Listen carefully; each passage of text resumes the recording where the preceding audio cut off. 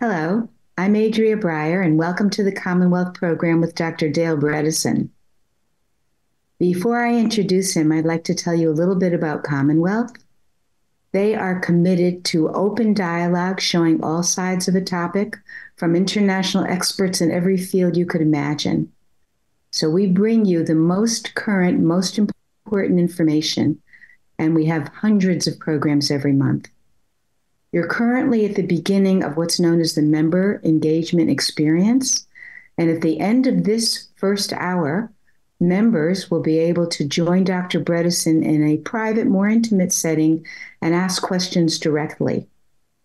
You can become a member for $110 a year, which is mind-boggling, because you can give memberships as gifts for weddings, birth announcements, anything you can possibly think of, because frankly, we all have enough stuff.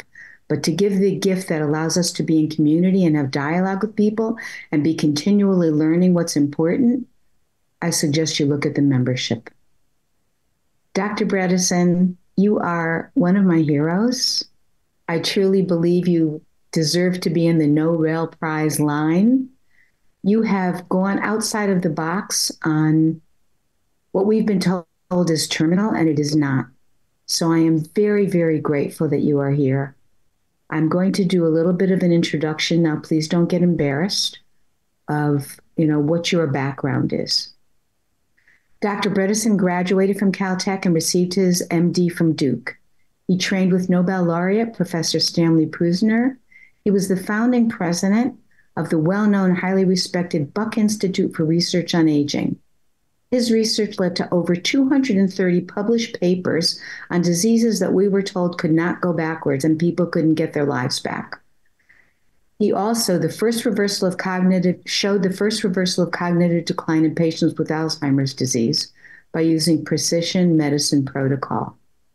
He's the author of 2 New York Times bestsellers, a senior director of the world's first precision medicine program for neurodegenerative diseases, which is at the Pacific Neuroscience Institute.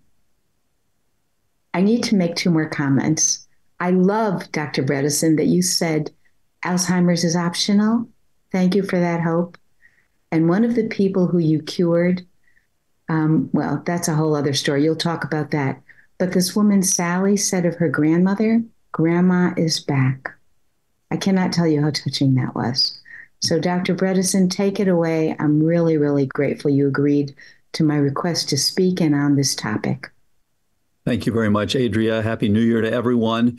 And thanks so much for the invitation. I'm honored to be talking to the Commonwealth Club group. It's a very famous group, and I'm proud and honored to be involved. And this couldn't be a better time with this beginning of 2024. This is an exciting time, and as I'll show you, Alzheimer's is moving from the dark ages where we had nothing to offer, where we didn't understand how the disease worked, where people would just get it, and it's many, many people. It actually dwarfs the pandemic, to a period where we're now entering a golden age, where we have new blood tests, we have new approaches, we have many, many people now that are reversing their cognitive decline and doing quite well. And we'll talk about why that is today. So today we're going to talk, as Adria invited me to speak, about women and Alzheimer's, because this is something often we hear about: Alzheimer's this, Alzheimer's that, but it's not often that someone simply says, look, let's talk about women and Alzheimer's. What's the issue here? Because as you probably know, it is much more common in women, about twice as common in women as it is in men. As Maria Shriver has pointed out, this is really a woman-centric disease. About 65% of the patients, about 60% of the caregivers. But what I want to tell you today is shocking, that if you look at all the research, you look at all the results we have, it's really now becoming optional. And so really in the future, people will not have to worry about this. I tell our daughters, who are both in their 30s, you are the first generation that will not have to fear Alzheimer's disease, because there is so much that can now be done. So let me move forward here. I mentioned the 65% of patients and 60% of caregivers. So unfortunately, very, very common problem, more so in women. It is unfortunately more common than breast cancer even. So a very common problem. And as you've probably heard, there have been recently approved drugs. They have virtually no value for women. So it's 11% slowing. There's no improvement on cognition. And that's something that's often missed. People don't recognize, well, wait a minute, all they're talking about is you still decline, but you decline 11% slower if you're a woman. So that's a problem. There's no real stabilization. And of course, there are some very significant side effects, such as brain bleeding and brain swelling, and in a few cases, death, unfortunately. Unfortunately, this disease, Alzheimer's, dwarfs the pandemic. We've had well over 1 million Americans now die from the pandemic, from COVID-19. And Alzheimer's will claim, of the currently living Americans, it will claim about 45 million of us. It is an extremely common cause of death. And actually, in the UK now, it has become the #1 cause of death in women. So a huge global problem that we've been attacking for years. So the obvious question is, why? Why is this such a problem? And there are many contributors to this, and we'll talk about why that is.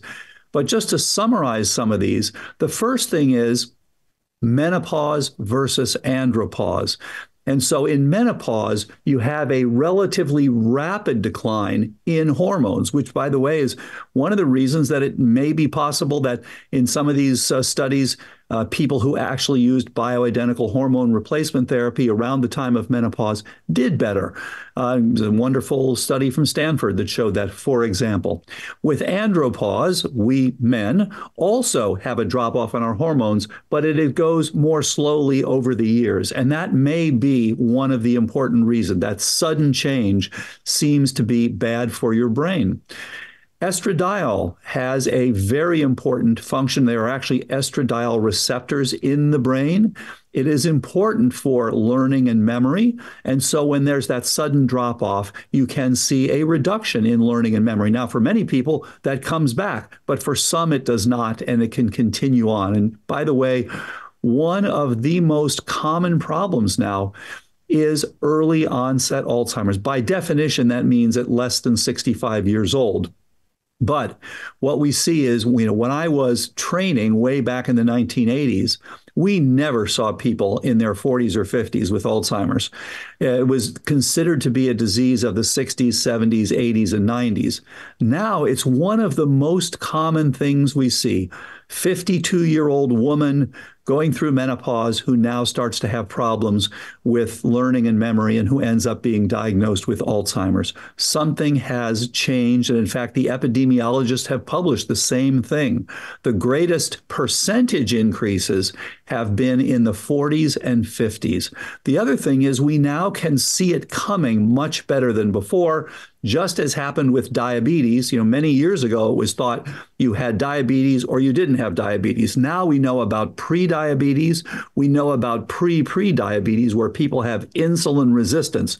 So just as we were able to now to see the steps leading up to full-on diabetes, we have the same story. We're seeing the steps that lead for many years. When you get a diagnosis of Alzheimer's disease, you can see changes for about 20 years ahead of that. So again, what we used to think of as a disease of our 60s, 70s, 80s, 90s is really turning out to be a disease of our 30s, 40s, 50s that just gets diagnosed much later and progresses over time. So we have these minor changes that our doctors tell us, don't worry, that's just normal aging. But we really should be looking into these much more carefully. And this is one of the things we'll talk about today to make sure that as few of the people who are on currently as possible will ever get this disease. My hope would be that nobody listening to this today will ever get Alzheimer's disease, will ever have to worry about this and truly develop dementia. And that will mean getting in early, getting on prevention, or getting on as early a treatment as possible. So estradiol is one of the things. Progesterone, what does progesterone do? Well, one of the things that is supported by progesterone happens to be your ability to deal with toxins. So as we're exposed to these various toxins, we begin to lose some of the ability to get rid of them. And therefore, another reason for, as we are dropping our progesterone, for dropping our resistance to Alzheimer's disease. One of the things, as you know, that happens in people in the long run is osteoporosis. So what happens with osteoporosis? You have this beautiful balance prior to menopause, where you have osteoblastic activity. Those are the little cells that are making the bone. Then you have osteoclastic activity. Those are the little cells that are actually picking up the bone. They're actually bigger cells than the osteoblast. They're picking up the bone. They're eating it. And so when these are in balance, it's beautiful. It's just like you have groups that are always working on your house, making it nicer, adding a little here, taking this, changing this, a little new paint, a new couch, this, that, and the other. You're always making it nicer, nicer, nicer. Now imagine that for years, the side of actually making the bone didn't work.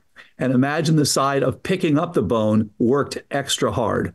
So now you'd see, now with the house gets smaller, smaller, smaller. And so that's what's happening with osteoporosis. Now, what happens is, as the bones are losing some of their content, they are releasing sequestered toxins. One of the things that we do when we are exposed to these various things, and this can be air pollution, this can be cosmetics, this can be metal, things like mercury, this can be mold-related toxins. There are all sorts of toxins we're exposed to. We deal with them pretty well for much of our lives. But as our progesterone goes down, and as we now start to release these things, because one of the things we do is we sequester these things in our bones. Great, they're not toxic when they're sitting in the bones. Now the bones are starting to change. They're now releasing this. So what happens, you now go through this period where you have increased exposure from an endogenous source of these toxins. And you go through what's called the osteoclastic burst, which lasts about 7 years. And during that time, you have this increased exposure. Again, a reason for optimizing your detox. And then pregnenolone, which actually is good for the brain, supportive of the brain. And one of the things that happens is our pregnenolone goes down, especially if we're under stress. The pregnenolone goes down. I found this actually in checking myself a number of years ago. My pregnenolone was quite low. Yes, I went through an internship and residency, lots of stress, staying up 24/7 for many, many years. Did not help. So your pregnenolone is coming from your adrenal glands, and it can go lower. And then, of course, autoimmunity and inflammation. A lot of Alzheimer's is about two major things. Energetics. Do you have enough energetic support for your brain? Blood flow, oxygenation, which is why we worry if people have sleep apnea. Mitochondrial function. The mitochondria are the batteries, basically, of your cells. Ketone levels, all of these things are good for supporting your brain. If that's too low, that's not a good thing. The other part is inflammation. And so inflammation is taxing your brain. And interestingly, the pathology of Alzheimer's, the amyloid that is part of the Alzheimer's pathology, is actually part of your body's defense against these various things. So when you have inflammation, when you get exposed to these various pathogens, for example, bacteria from your mouth, leaky gut, if you're getting tick bites, things like this, these can all give you pathogens, and that inflammation is unfortunately also contributing. Now, you probably know autoimmunity, where you're now reacting against something in your own body, is another source of inflammation. And autoimmunity is more common in women than it is in men. That's why, for example, there's much more lupus in women than there is in men. And it's one of the reasons that there is probably more, or probably one of the reasons that there is indeed more Alzheimer's in women than in men. And then, of course, stress and anxiety. It's as we've heard time and time again, there's a lot of stress and anxiety out there for all of us. It doesn't help if you're not getting paid the same as your male counterpart. These things are all contributory. On the positive side, women are less likely to have sleep apnea. We men have much more sleep apnea, and that is a contributor to our cognitive decline. So there are a number of reasons why women do tend to get Alzheimer's more than men, and these are just some of them. All right, so it's important to understand that medicine is undergoing an upheaval right now. There are fundamental changes. Anyone who's gone into your doctor recently knows that medicine has a lot of issues. Sometimes very short times to see patients, sometimes overcharging, sometimes the doctor sitting facing away from you and typing away at the computer. Medicine needs an upgrade. And the biggest problem is that medicine is very good at dealing with 20th century problems. When I trained way back in the 70s and 80s, we can write a prescription if you have pneumococcal pneumonia. We can write a prescription if you have tuberculosis. But what's happened now is we've gotten rid of a lot of these infectious illnesses and even had some fairly decent success against HIV, which was much tougher, but there's been a lot of success. A lot of people living very successfully, having been treated very successfully with HIV. And even, of course, with SARS-CoV-2. So even with COVID has slowly mutated. People aren't dying at the rates that they did before. The problem is these are fundamentally different diseases than when you look at complex chronic illnesses, Alzheimer's, vascular disease, ALS, which is Lou Gehrig's disease, cancers, lupus. All of these things are fundamentally different. It's not one little simple organism. You write a prescription, that organism is killed. It doesn't work that way. And as I'll show you today, you have to change your thinking because these are changes in networks that involve these cells. So unfortunately, what's happened is just what I'm showing here. The Titanic of mainstream medicine is being sunk by the iceberg of chronic illness. And so people go in and they just don't get good, effective approaches. They don't get cured when you go in for these various things, unfortunately. Now, things are getting better. But we have to start looking at these. And I'll show you, Alzheimer's is a classic example. There has been virtually no success with simple prescription pad medicine. And there's been a lot of success with looking at the whole network of changes and addressing those things. So that's where medicine is headed. Okay, so it's a sad state of affairs, as I said, and I'll show you why. So if you have problems today and you go into a standard physician, here's the problem. So first of all, they encourage the patients to wait. They say, it's probably not Alzheimer's, and they typically treat only in the late stages. Of course, we want to do better and better and better with that. We have someone like poor, Bruce Willis, where people were aware for years that something wasn't quite right. Now, of course, he turned out to have frontotemporal dementia, not Alzheimer's disease. Nevertheless, this is a neurodegenerative condition and kind of waiting until very late stages. So we all need to do better getting on active prevention and earliest treatment. When you go into the doctor then with a problem with your cognition, they get very small data sets. They don't really attempt to identify the underlying drivers. They don't ask what's causing this. They just say it's Alzheimer's. We don't know what causes it. Sorry, we're going to give you a drug that doesn't work. That has got to change, and I'll show you why. And then adherence to this outdated claim that there is nothing that will prevent, reverse, or delay Alzheimer's. That's been on all sorts of websites for years and years and years. I hope that will slowly go away because it's simply no longer the case. But that's what you hear from mainstream medicine, unfortunately. And then when you do have someone who progresses, finally goes into a nursing home, well, okay, you certainly want to make sure that the next generation has no problem. But people come to visit people in nursing homes and no one says, oh my gosh, this is the time. Let's get everybody from the family on active prevention. Why not? That's the most important thing you can do when someone is in those late stages. get evaluated, get what we call a cognoscopy, and get on active prevention and treatment. Sadly, in the United States, the average cost, by the time someone dies of Alzheimer's disease, the average cost is that the families spend $350,000, and unfortunately, that's going up before dying of Alzheimer's. Now, of course, a lot of that is from nursing homes. Nursing homes cost typically $100,000 a year or so. And so over time, the bills really mount, unfortunately. And this leaves many patients and families destitute. So we can do much, much better. That's why it's so, so important that we can say, look, this is no longer a death sentence. Let's get people to get on prevention and earliest treatment and really reduce the global burden of dementia. That's the goal here.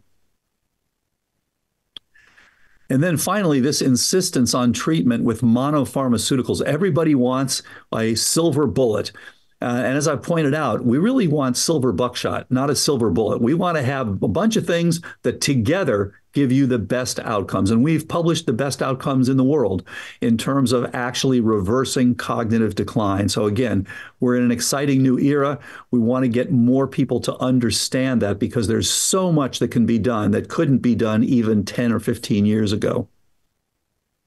Now, I want to show you one slide here on the semantics of what has been called success, because we've all read a lot about the drugs, this new generation, successful drugs. It's a breakthrough. Oh my gosh, we can finally do something. Well, let's look at what that really means.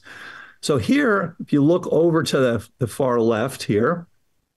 All right, where are we here? There we go. Okay, so if you come over here, you'll see when you start to develop cognitive decline and you have either mild cognitive impairment or dementia, on average, you will go downhill at about 3.5 points per year. That's on a 30-point scale, such as the so-called MMSE or the MoCA. MoCA stands for Montreal Cognitive Assessment. We use this. It's an easy, fairly quick test. Takes about 12 minutes or so to administer this. And so you're going to lose points each year. That's the natural history of this. Now, if you take one of these antibodies, and both this aducanumab and lecanemab have both been approved recently, donanemab still trying to get them approved. As you can see, they don't make you better. They don't improve your cognition. They don't stabilize you. But what they do in the best case scenario is slightly slow the decline. And as I mentioned earlier, for women, lecanemab, which is called Leqembi, is the trade name, only slows the decline by 11%. It's a tiny, but you can't really tell the difference. And that's unfortunately associated with a very high cost and with, unfortunately, with hemorrhage in the brain and in brain edema and things like that. Now, in contrast, the trial that we did, and this is freely available online, you can look at it from last year in the Journal of Alzheimer's Disease. This is something called RECODE, which is reversal of cognitive decline. It's the protocol that we developed. You can see people actually got better. And we just submitted a paper.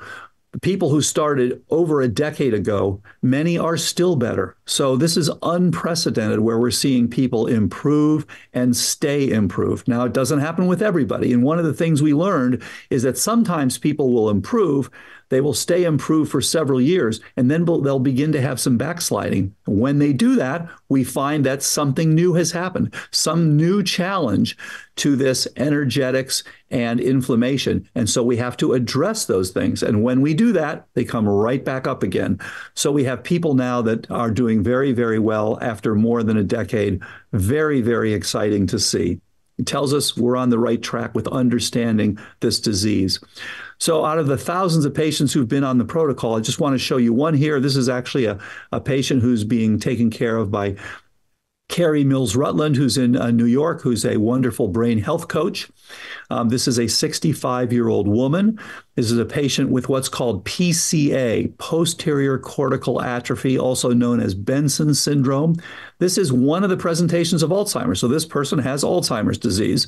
It's one of the presentations. And about 5 to 10% of all Alzheimer's patients present with this PCA, posterior cortical atrophy, which means There are somewhere around 500,000 people, around 500,000 Americans who have this problem. As you can see here, the Mayo Clinic says there are no treatments to cure or slow the progression of posterior cortical atrophy. Well, let me show you one. So here's a woman. You can see back here, she had an MRI, and you can see here her brain has gotten larger. Her gray matter, which is where the neurons live in the brain, has gotten larger. Her hippocampus, which is critical for memory in an area that's heavily affected by Alzheimer's disease, guess what? It's gotten better. Her parietal lobe, which is right back here, which is another area where Alzheimer's strikes, has gotten much better. So you can see her parietal lobe here, which is an area that's typically the biggest area affected in PCA. She's gone from less than the first percentile all the way up to the 22nd percentile. And that's been over about a year and a half. You can see her from August 2021 to November of 2022. So just dramatic improvements in her parietal lobe volume. And then you can see her occipital lobe has gone from the 10.8th percentile to the 25th percentile. In fact, when they got the volumetric report on the MRI, they called me at home. I was in the middle of lunch one day, and they said they were all jumping up and down in the office when they saw this woman's improvement in her MRI. Very excited. Now, the important thing is, okay, what does this mean for her day-to-day function? Well, when she came in, she was unable to read. She was able to start reading. And by the way, being unable to read is very common with PCA. It's one of the common things. It's a visual perception and analysis problem. So she was able to read once again. When she started, she was unable to use her computer. After the treatment, she's able to use her computer again. She was unable to do brain training exercises. She's able to do brain training exercises once again. So very, very excited about her improvement. And we're seeing improvement in many, many people. But I wanted to give you that example because I think it's such an important one. This is where things are headed. We are in a new world, in a golden age, where more and more people will be able to prevent and reverse their cognitive decline. So I want to spend just a couple minutes, rather than just telling you what to do, I want to show you why we do what we do. That's an important thing to see. So I want to really look under the hood. Let's look at how this actually works, how the sausage is made, as they say. So if you look at the brain, and this is what we spent 30 years in the laboratory doing, if you look to see how does this all work, what you find is something really amazing, actually, that there is a switch in your brain. And there are many switches, but this one is very important for your neuroplasticity and very important for your Alzheimer's disease. So what this is depicting here when you see this, so this thing sticking out here, you can see here this long finger-like thing, that's called a receptor, and it's sitting through, and forgive me, I'm going to try not to mansplain this, so forgive me for this. This thing goes through the cell, and you can see here outside the cell, it's sticking out, it's looking for something to come bind to it. And then inside the cell, it's going to signal to the rest of the cell. So it's a little bit like being able to look out of your house and say, aha, the mailman's coming, or aha, this is happening, or that's happening. That's what this receptor does. It samples the outside and notifies the inside. And this green thing you can see here, this is the membrane of the cell. So this is the edge of the cell, just like the end of your house. So this is thing you can see here sticking through, it's waiting for things. Now, what's really interesting about this is it really does function like a switch. So when things are good, guess what happens? There we go. So when things are good, this thing gets cut at a single site, and it produces two pieces, one for outside the cell, basically now telling people things are good here. Inside, saying to the inside, it's just like sending two memos, one to the public, one inside your company to say things are good. And what I mean by that is there's enough there's enough blood flow, enough oxygenation, enough mitochondrial function, not too much toxicity, all these things. Things are good. We're going to be able to grow and maintain. And interestingly, this is very much like what happened with COVID. When things are good, you can make connections, you can do things. When things are bad, you go into a protection mode. So this side over here is the connection mode. The other side I'm going to show you is the protection mode. Now, when things are bad, but before I go into the protection mode, let me just say one thing. There are lots of things that cause this cut that you're seeing right here in between the SAPP alpha and the alpha CTF. And one of the things that causes that cut is estradiol. So you can literally trace the molecular pathways as you get the estrogen. It, as you know, it goes into the nucleus and makes hundreds of proteins increase. And one of them is the one that cuts right there and says, things are good. I'm going to be able to make more memories. Now, on the other hand, when things are bad, this same molecule gets cut at 3 different sites. Now what happens, you have 4 different little pieces, peptides, SAPP beta, A beta. Well, there's the molecule that we associate with Alzheimer's disease, A beta. That's the amyloid peptide. The third one is JCASP, and the fourth one is C31. These are all telling, pull back, we got to go into protection mode. So the A beta that we have vilified in Alzheimer's disease is actually part of your immune system saying, uh-oh, insults have come. We need to switch over into protective mode. And the A beta actually kills viruses, kills bacteria, kills some fungi. So it's actually quite a protective molecule. Unfortunately, as with all things, when you're pulling back, you're making the brain smaller. You're pulling back on the overall network. So this is very much analogous to what happened to our country with COVID-19.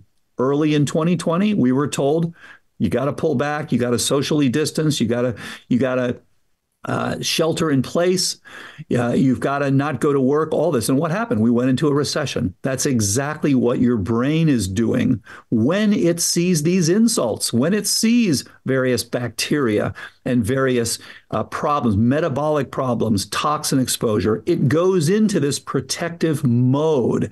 And that's what we ultimately see, and we call it Alzheimer's disease, not realizing, yes, it's a much bigger story than just the amyloid. It's your body responding to insults. So we want to get these patients back over to the good side, back over to the connection side, and away from the protection side by getting rid of the problems that are causing it.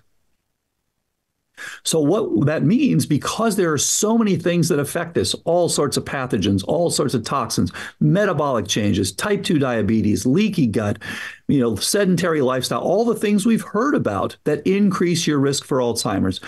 We initially identified 36 different factors. And so we said, okay, for any patient, they should be aware. It's like having a roof with 36 holes. A drug is a very good patch for one hole, but you really have to consider all these things. So therefore, if you wanted to develop the perfect drug for Alzheimer's, and we worked on this for years in the lab when we didn't understand this, we worked on trying to develop the perfect Alzheimer's drug. Well, guess what it would have to do? That's what it would have to do. It's really a major requirement. It's a tough road for one drug to do all of these things, which is why we argue it's really about determining for each person what's causing it and then addressing those things. So I want to just spend a couple of minutes then before we finish up here and take some questions. I want to spend a few minutes talking about the trial. So we did a clinical trial. We tried for many years, actually. We tried to do the first trial back in 2011, and we got turned down numerous times because they said, look, clinical trials should just be about one thing. Just try one thing. And we said, look, that's not the way the disease works. You've got to identify all the things, and then you've got to address all the things. And we're really kind of flipping the script. Instead of with the old-fashioned types of trials, you say ahead of time, this is what we're going to use. We're going to use this drug for everybody. We're going to use this exercise, whatever it is. We said, no, we're going to check each person to see what caused it. We're going to look at all the contributors, because people often have 5, 10, or even 15 different things that are contributing. We're going to identify them. We're going to address them. When we do that, people get better. So you can see here this improvement. This is a computer-based scoring. which is called CNS Vital Signs Neurocognitive Index. And you can see here that people continued to go uphill. As I mentioned earlier, we've got people who are now over a decade doing well. Now, you can see here, you'll see a couple of outliers here in this last one, because in between the green and the yellow, guess what happened? The pandemic hit, and people said, I'm not going to be doing this anymore. I'm not going to keep up with the stuff you've asked me to do. So we did have a few who actually went downhill. But overall, as a group, they continued to go up, up, up, and far better than any other trial. So we're very excited about that. Now, here's something, it's hard to fake your gray matter volume. So when you look at gray matter volumes, what you actually see is they increase in these people. And that's just unheard of. So we see people get better, more gray matter volume, less shrinkage in your hippocampus. So we're very enthusiastic about that. And if you look at their metabolic parameters, it's wonderful. They get better. So this thing at the top here, HSCRP, that's a measure of how inflamed you are. And you can see statistically significant improvement. Their inflammation went down. Their hemoglobin A1C, which of course is related to prediabetes and diabetes, went down statistically significantly again. Their HOMA-IR, which tells you whether you have insulin resistance, went down. Now, that did not reach significance because we didn't have data on every single person for their HOMA-IR. Nonetheless, you can see it's going in the right direction. And we see this all the time in these people who are treated. Their triglyceride to HDL ratio, that's a very good measure of how much at risk are you for vascular disease. Got better, again, statistically significant. Their homocysteine, which is a measure of your methylation, and how are you doing with that? Very important for things like detox. This actually got better, again, statistically significant. And then vitamin D levels also went up. As you may have just seen the paper that came out of the UK just yesterday, talking about low vitamin D, as well as 14 other things that they identified from the public health records as being important for young onset Alzheimer's disease. So all of these things are improving. And as the metabolism goes, so goes the brain. So just to summarize here, in our trial, which again, you can read it freely available online, the MoCA scores improved. 76% of the people improved their MoCA scores. 84% of the people improved their neurocognitive indices. Subtests, their verbal memories improved, their executive function improved, their psychomotor speed improved, their cognitive flexibility, et cetera. All these improved. AQ20 is actually where you go and you ask the spouse, is this person better or worse? Because in many of these drug trials, even if they get a tiny effect, the spouse can't tell the difference. Well, in this case, the spouse said, oh, yes, they're improved. The vast majority of people improved on what the spouse noticed about them. And then Brain HQ, which is brain training, 100% of them improved on their brain training. As I mentioned, on their MRIs, the gray matter volume increased. On the hippocampal volume, there's a normal fall off a little bit for all of us. And these guys had less fall off, even though they had Alzheimer's disease in the relatively early stages, but still had it. Their hippocampal volume did better than the average person who has no symptoms. So from all of these standpoints, they did very, very well. Now, we've published these results in many papers, as Adria said, over 230 published papers.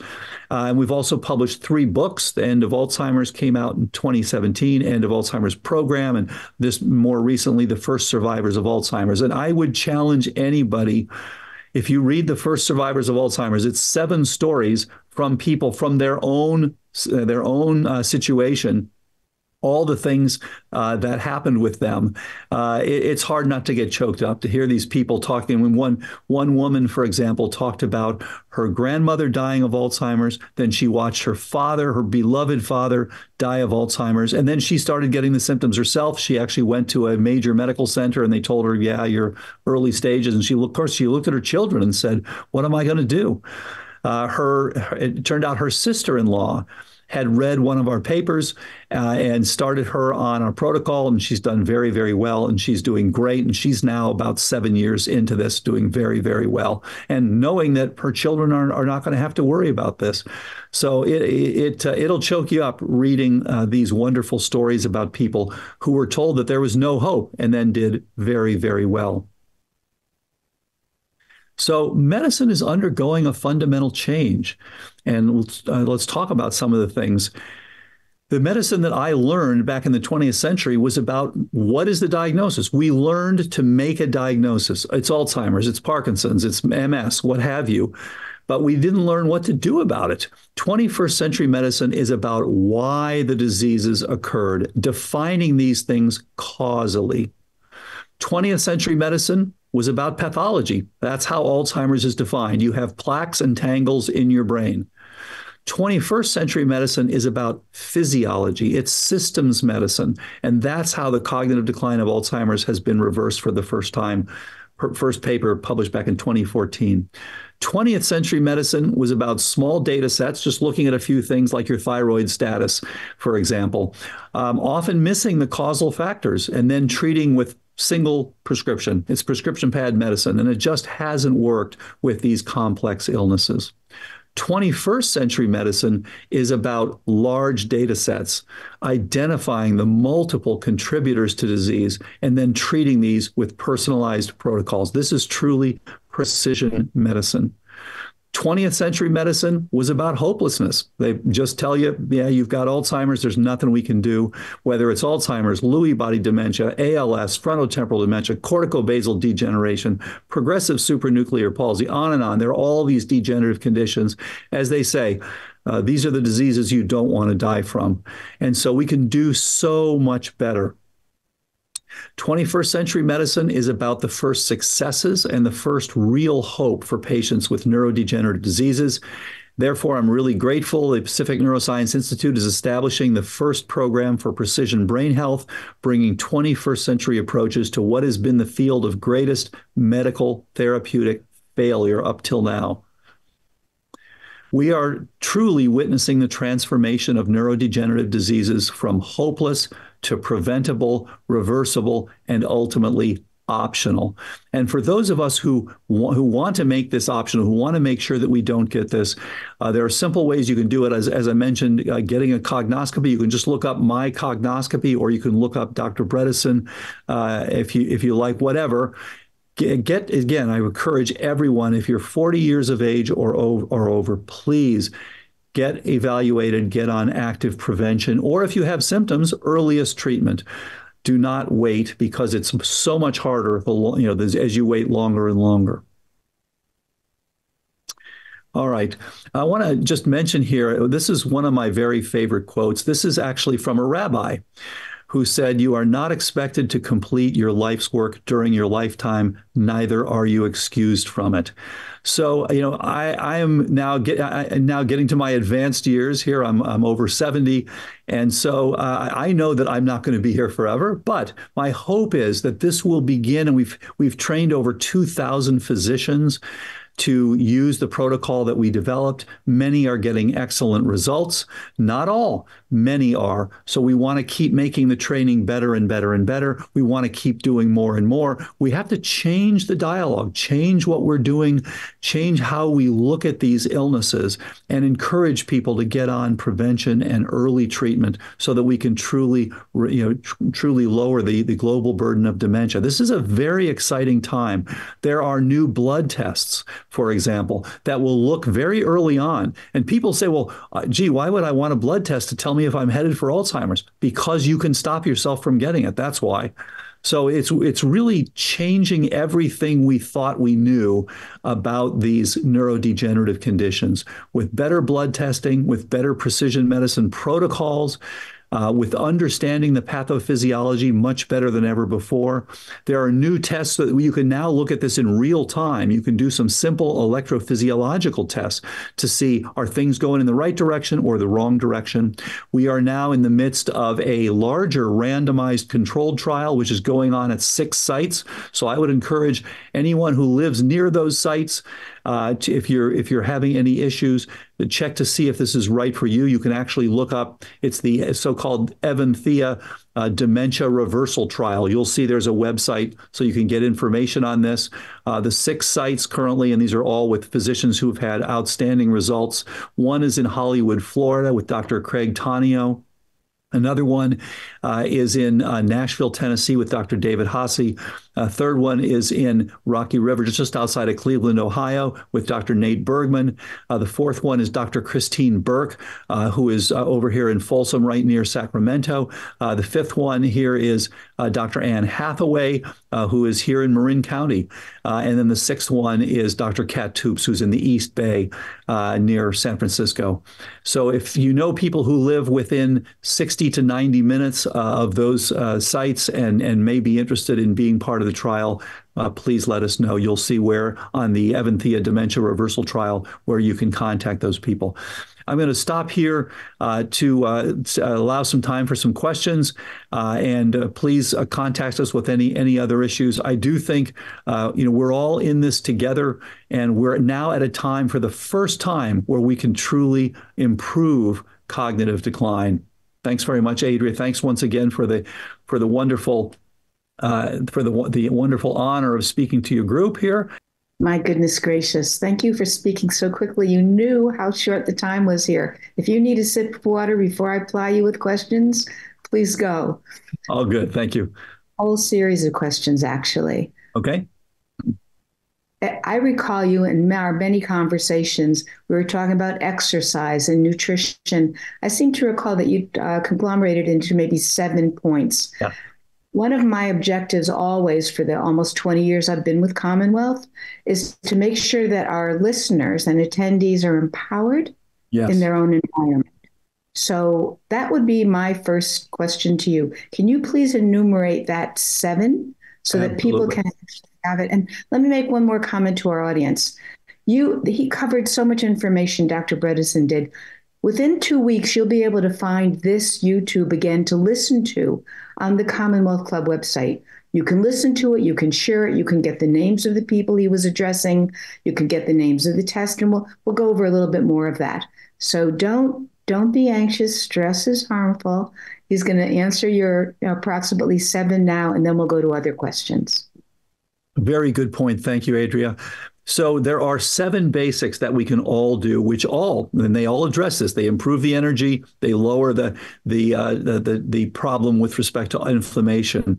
And then for each person, you want to look at specifics. But the 7 basics: diet, exercise, and I'll talk about each one, what's important about it. So diet, exercise, sleep, stress, brain training, detox, and some targeted supplements. Those are the basics. We can all do those. They will help to reduce our risk and help actually to improve our cognition.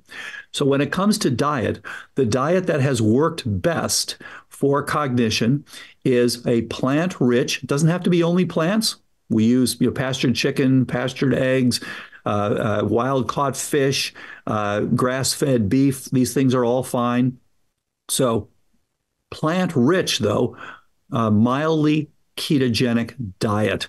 We call it KetoFlex 12-3. You can actually get these delivered very simply. Nutrition for Longevity, I give them great credit. They really worked hard to make these. I've had them delivered and eaten them myself. They're wonderful.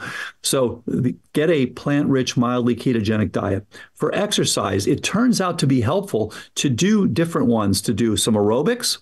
And you want to get, if you can, 5 days a week at least, some aerobics, some strength training, because they have complementary mechanisms, some speed, and some coordination. So, that's why people say go out and do some ballroom dancing and do some ping pong and things like that. These are all good for your brain and for your synapses. And then sleep. And sleep is one of the most important ones. And this is where the wearables are really helping. If you like an Oura Ring or an Apple Watch or a Fitbit or Garmin or any of these things, you can track yourself. I check myself every night. You want to get 7 to 8 hours of sleep. You want to get at least 1 hour of deep sleep, because that's a very good time for detoxing. And you want to get at least an hour and a half of REM sleep. So all of the sleep, very, very helpful for your brain. In fact, Alzheimer's tends to hurt your sleep, and your sleep tends to enhance Alzheimer's. So there's this terrible, vicious circle here once you start to go away from good sleep. You want to make sure that your oxygenation is good also. So if you haven't checked your oxygenation while you're sleeping, get an oximeter very inexpensively, or get a sleep. Just have your doctor do a sleep study. Make sure that you're not dropping your oxygen status. The typical reason, of course, is because of sleep apnea, and many people don't realize they have it. One of the patients, by the way, who did well for 6 years and then had some fall off, we found out what was causing it, and now she's doing great once again. Had 3 new things, and one of them was severe sleep apnea that had been undiagnosed, unfortunately. So you address those, things get better. And then stress.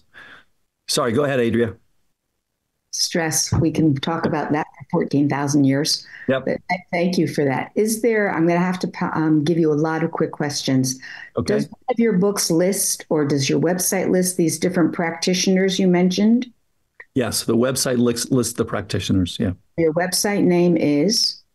Yeah, you can get there simply by probably the easiest way is look at CQ test. So you want to know how you're doing cognitively. You can also go to, as I mentioned, mycognoscopy.com, or you can go to apollohealthco.com. So I've been working with Apollo for a number of years. Fantastic group. This is Lance Kelly and his team.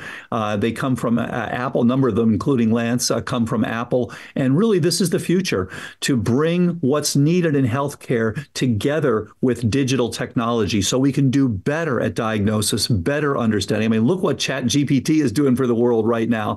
As we understand these things better, as we get more insight, there has to be a much better relationship between the digital world and the health world. We need very much to be about well care. I love that, we're talking about underlying causes totally, because I'm an integrative cancer consultant. I talk about sleep. I talk about nutrition. What you said about causes is so fundamental. Sleep, I tell people, because you're talking about sleep, take your cell phone away from your head. It can be over in the bathroom. If it's an emergency, it's still going to ring. You can set your phone so that your priority people can get through, even if your phone sound is off. Unplug everything. You don't need a TV in your bedroom. Let that environment be as peaceful as possible. Go to sleep with the circadian rhythms.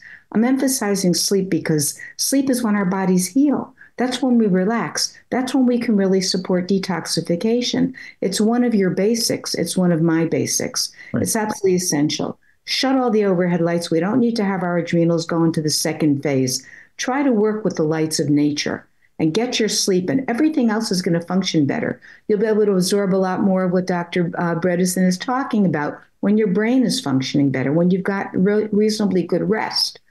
Another quick question, and I am going to have to wind up the program in a few minutes. How does this protocol help Parkinson's? Or does it? Yeah, great point. So we have adapted this for each of the different neurodegenerative diseases. We've already had some good fortune with the first few people with Lewy body disease and also with dry macular degeneration. So that's one of the reasons to set up this new program. With Parkinson's, you have to adapt it for the different, each one has different pathophysiology. Parkinson's, interestingly, turns out to have a lot of toxicity associated with it. So the protocol as it was developed for Alzheimer's. It can help Parkinson's, but you really want to use the Parkinson's version of this. Okay. And how do we establish a baseline to monitor? Let's say we're in our home environment. Is there a way to do that? Or is there someplace reasonably inexpensively, since healthcare, supposedly insurance? Well, that's a good question. Does insurance cover any of this? Yeah, insurance covers some of the tests, but not all of the tests. And it's really unfortunate because I think that, the answer has always been, well, we don't care about your future. We only care about you now. So we're not going to cover these things, which is really unfortunate. As you said, we need to get more well care. And yes, so you can it's actually relatively inexpensive. Again, go on mycognoscopy.com, get the basic tests. Or get on, do CQ test to see whether you're more for recode, which is reversal, or precode, which is prevention. We'd like to see more people doing recode because it's a more extensive evaluation. But even that, yes, you're going to pay something like $800 or something to get all these tests. It's a lot of tests because they're actually telling you the things you need to know. You're going to save many, many, many times that by knowing what you need to know and addressing those things. Okay. So there is a sensitive issue here because breast cancer is also so prominent. Yeah. And those hormone-driven cancers also affect men with prostate cancer, and it goes to brain cancer and ovarian cancer and all these other cancers. How important is it to address hormone therapy as part of your protocol? Do we start with the first 7? Do we see how people relate? Where does that weigh in? Because my concern is that people will just say, "Oh, I'll just go get, hormone therapy and forget the rest." Right. That's so important. So first of all, yes, start with the first 7. Don't do that. Give yourself 6 months on those because, these changes have been going around for a while. So it's going to take several months to turn the ship around. And then after 6 months, see where you're doing. Talk to your practitioner about whether that's something. And if you're going to consider bioidentical hormone therapy, and it should be bioidentical, talk to an expert. And there, as you say, this is not black and white. Just like vaccination is not black and white. There are lots of issues on all sides. Same thing for BHRT. And yes, if you've had breast cancer before or a hormone-dependent cancer, a hormone-responsive cancer, of course, that's a strike against doing it. Although some people still decide, look, I want my brain. But if you haven't had that, of course, you want to keep up with things like whether you like sonoscene, ultrasound, whatever you like to do for evaluation to make sure that you don't develop a cancer. So yes, this is something that it's important to weigh, but start with the other things first and then think about it down the road.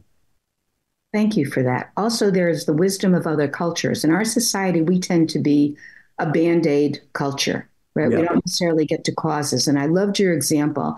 What I generally say to patients referred to me is, imagine there's a dike holding back a bunch of water. And every health issue you've got, you plug up that leak. And eventually you're plugging up so many leaks instead of getting to the cause, the source of the water, that the dike, the person, falls down, or the brain has all these issues.